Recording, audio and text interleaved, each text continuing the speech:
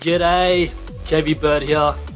I got my hands on an Intel Hdmi Canyon NUC and gave it a whirl. Here's what I found. First off, it looks portable. It looks like a thick slab you could just pop into your bag. However, that's not the case. It needs a power brick to run.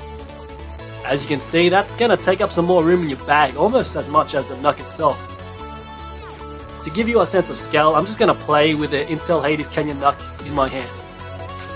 We all have different sized hands, so to help you visualize how thick the NUC is, I'll compare it to something that every Australian can relate to. A meat pie.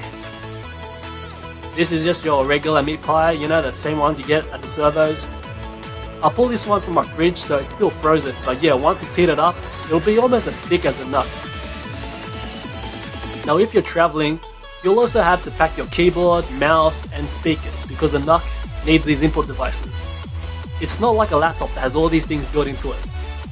Of course, laptops have a built-in trackpad instead of a mouse, but you get the idea. If you're just browsing the web or doing simple computer work while traveling, I reckon the NUC might not be a good match for you.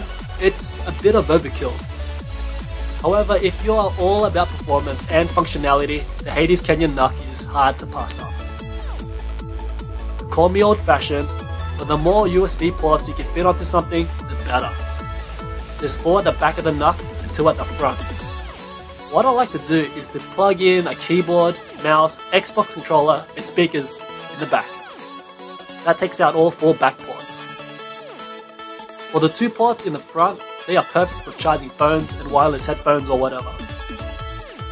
Alright, now just for a laugh, let's just plug away so you can see how the NUC looks like with all wires going everywhere.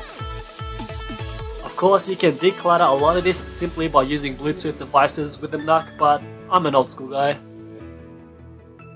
Being old school, I of course use HDMI and there's 2 HDMI ports on the NUC. That's enough for your typical everyday dual screen setup. There's also 2 mini display ports and 2 Thunderbolt ports. You can plug all these in and end up with a 6-screen setup. But do you really need 6 screens if you're not working in, I don't know, in surveillance or in video production? I mean, sure, yeah, go for gold. Get that command station look if you want. No one's stopping you. If you ever need to open up the Hdmi Canyon NUC, you'll need an Allen key or what some people call a hex key. Same thing. I'm just showing you close-ups of what the actual screws look like. Now, you'll need to open up the NUC if you've got a bare bones kit, so you can fill it out with RAM and a solid state drive. You'll also have to buy an operating system. Personally, I'm not into building my own PC, so I'll just go for a bundled version like what I have here, that has everything already sorted. It's pricier and can cost anywhere up to 2.5k depending on the specs that you're after. Regardless of whether you go bare bones or bundled, you'll still be getting an Intel 8th generation processor with integrated Radeon RX Vega M graphics. Right now, I'm loving the Forest. Here's footage of me playing it with the highest settings. In the top left corner is the Fps Counter and you can see that it usually stays around the 50 mark. In this scene, I'm slashing a group of cannibals willy-nilly and it feels really smooth and nice.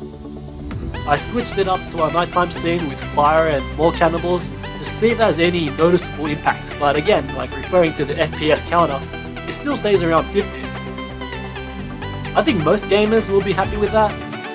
For the Forest at least, there's no need to tinker with settings like adjusting the draw distance or shadows or whatever to make the game smoother.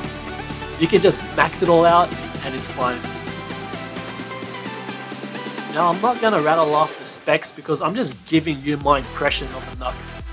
This is me having a yarn. But if you need those details, they're in the link in the description. The specs, however, are clearly aimed at the professional and pro gamer market. So, in conclusion, what do I reckon about the Hdmi Canyon NUC? I reckon it's too much overkill for average users that don't really need to push the limits whenever they're on a computer. Using a word processor, editing spreadsheets, watching movies, all of those things the NUC will cut through like butter. If you're a serious gamer that wants great graphics and frame rates, or if you're into video editing or 3D design or anything really that requires a lot of power, then the Hades Canyon NUC is well worth having a look at. Anyway guys, it's time for me to head back into the forest for some more cannibal hunting. This is KevyBird, thanks for watching, and we'll see you next time.